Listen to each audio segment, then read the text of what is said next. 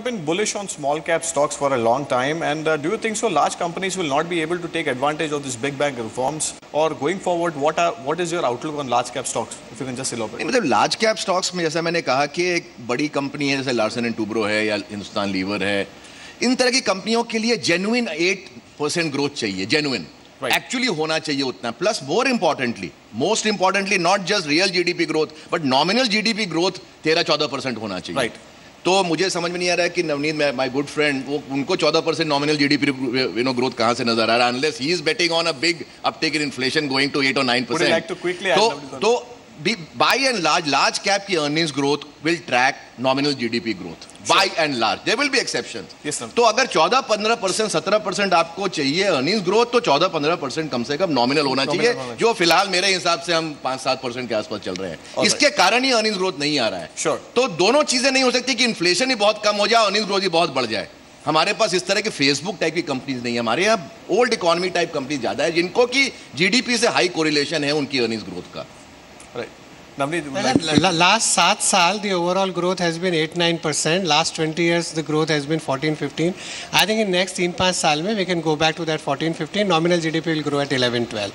I still believe maybe 7-8% growth, 5% inflation, 12%, and maybe a good part of corporate India can grow at 13-14. So Ashok, you would like to quickly add on that? You know, my own view is that it doesn't matter. At this point of time, with the amount of liquidity in the world, if India can only sustain and show consistency, हमारा problem ये है कि हम 2 साल अच्छा दिखाने के बाद खुद अपने पाँव पे कुल्हाड़ी मार देते हैं. If we can avoid that, if we can just demonstrate that this time around we have a good, stable political system which will last for a longish period of time, right, that we have an economic system that will not be disturbed, that we will not bring in and spring new backtrack taxes and retroactive taxes and make petty changes in our legislative mindset, I think that's adequate, because as I said, liquidity in the world sees India as a unique destination. Sure. Or we don't need to do too much to attract more capital. We just need to make sure that we don't hit ourselves on the foot again and again. That's all. And I think we'll get the capital.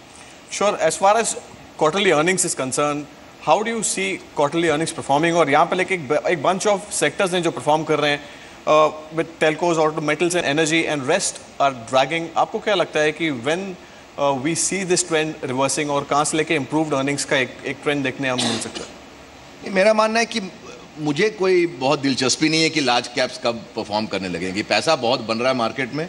अगर आप देखिए difference between निफ्टीज performance and small cap index performance पिछले 2 साल से देख लें, data बहुत clear है, बहुत स्पष्ट है. तो मुझे ऐसा कोई शौक नहीं कि लार्सन एंड टूब्रो 40% बढ़ जाए तो मैं बहुत खुश हो जाऊंगा. मेरे पास एक शेयर भी नहीं है, ना मुझे लेना है. लेकिन मिनी लार्सन एंड टूब्रो कम से कम 25 नजर आते हैं मुझे जी. मिनी हिंदुस्तान लीवर नजर आते हैं, मिनी एसबीआई नजर आते हैं. मैं एंड आई थिंक आपके जो व्यूअर्स हैं वो भी उनमें ज़्यादा दिलचस्पी रखेंगे बनिस्बत की बड़ी कंपनियों में. वहाँ पर काफ़ी ग्रोथ है, बड़ी अच्छी कंपनियाँ हैं. एंड आई थिंक कि वही एरिया है जो मुझे ये साल कम से कम नजर आता है कि वहाँ पर अनदर 20-30% ओवरऑल ग्रोथ उस इंडेक्स में या एटलीस्ट चुनिंदा कंपनियों में आ सकता है. Sure, Navneet, what's your view? Or going forward, Indian improved earnings का एक trend when can we see from here on? I think so. जो भी earnings को drag कर रहे थे, whether it's the corporate lenders, whether it's the commodity related companies more driven by the rural consumption where there was distress, I think वहाँ सब जगह reversal है. And over a period of time, I think next couple of years, most of these sectors should have revival, and then the earnings should improve. हमारे साथ आनंद राठी साहब भी मौजूद हैं यहाँ पे. So जैसे हम Indian economy and going forward, we are talking about India as a 25-year story on air on. What are the factors do you feel that can take the economy to the next level? If you can just quickly highlight on that, sir. I think a lot of these points have been highlighted by my esteemed colleagues here. Consistency is very important in our policies. I think the second is, I think the economic reforms, which Sure. GST is, to my mind, is a big changer. I think, I don't believe it will really increase inflation, because the tax rates which they're talking about, if it is 18%, I think the overall tax impact is much higher. And big part is that this will bring into economy, in the tax regime, many things which are not today are covered. So I think, to my mind, if it comes, it would be good for fiscal, fiscal management. So when do you see market touching 50,000 from here on? Of Sensex? Yeah. I think 3 years, 3 to 4 years is my call. 3 to 4 years. ये Sensex की बात मैंने कहा इसलिए रिट्री पूछा कि Sensex पूछ रहे हैं. आशीष चौहान साहब बैठे हैं. So I think 3 to 4 years is my call. I think we can see the growth coming by at least about 15% in next 3 years. So Ashok, how do you feel from here on next 25 years जो हमारी theme है और यहाँ से लेकर index या market कौन से level पर आप देखते हैं? My own view is that we are in a stable position. The market is benefiting from immense amount of liquidity and attention.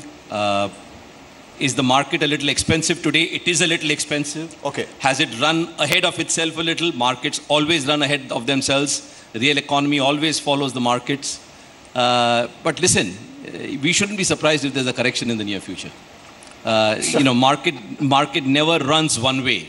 And if there is a correction, I would think it's not bad. It will give an opportunity to new investors who have not been able to make an investment thus far to come into the market. But overall, there is no denying the fact that if there is consistency of legislation, if there is consistent growth, whether that growth is 7% or 9% doesn't matter. India will still be the only country growing at that level, and the world liquidity will move towards India.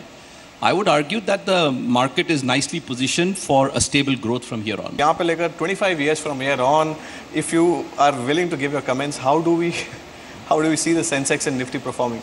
My point is, market is always going to give you a lot of opportunities. All the time. In February this year, market fell very sharply, as we know. And at that point, a lot of stocks in that 1 week lost maybe 20-30%. Right. वहाँ से वो double triple हो गए हैं पिछले 5-6 महीनों में. तो ये तो एक दस्तूर है बाजार का, ऊपर नीचे होता रहेगा. By and large, in my view, interest rate scenario globally cannot change. ये कहते रहते हैं लेकिन बस का नहीं है कि रेट हाइक हो. दुनिया में कहीं भी कोई ग्रोथ नहीं है. इसका मतलब है कि equities will always remain a more attractive option for people rather than fixed income, which means the money will keep coming to chase higher returns. I mean, that is very simply the broad macro arithmetic. उसके बीच में हम well positioned हैं. पैसे का एक lion share हमको आता रहेगा. उस पैसे को हम ठीक से थोड़ा इस्तेमाल कर ले, I think we'll be okay.